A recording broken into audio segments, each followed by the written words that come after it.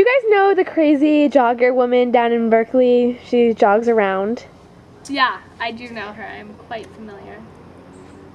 No, I don't know her. So there is this woman who jogs in Berkeley. She wears short shorts, jogging, like short jogging shorts, but they're extra short. She wears a little fanny pack and like a sports bra, like rain, shine, whatever. She wears this. And she carries weights or boxing gloves sometimes. It's not clear. And she'll run down the street screaming. Like, rah! And her face makes the most contorted, ugly How old is she? face. She's like 30-something. So Lucia and I, one time, we were walking out of our house. And like, we heard someone screaming and we thought someone was like being attacked. So we're like, oh my God, who is that? And we run out and then 5 minutes later, we see this woman running by screaming. It was her. One time when I was driving, my window was down, and before I actually saw her, I just heard this noise, this like, this grunt noise. And I was like, what's that? And then when I got up, it turned out it was this woman jogging. And I was behind her, so it was really short shorts, and when I looked in my rearview mirror, I could see her face, which was grimacing, like that, like she was in pain. Last week, I was at the farmer's market here, just doing my shopping for produce, and This place actually might have what you need.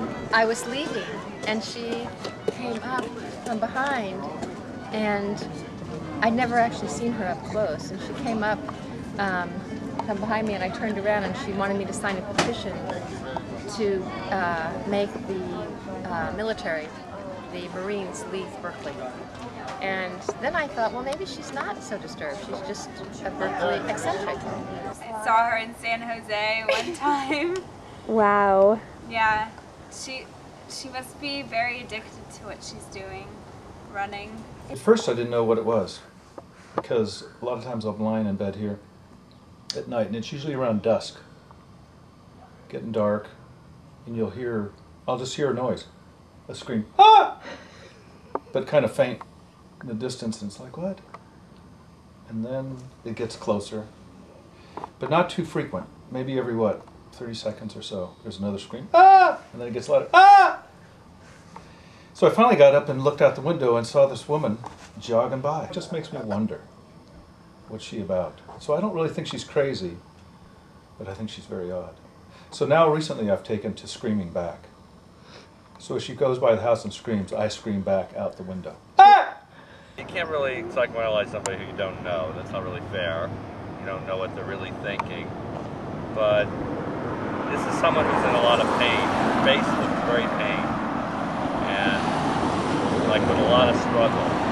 And it makes you think that this is somebody who needs to be putting all their energy into just kind of keeping themselves together, keeping themselves alive.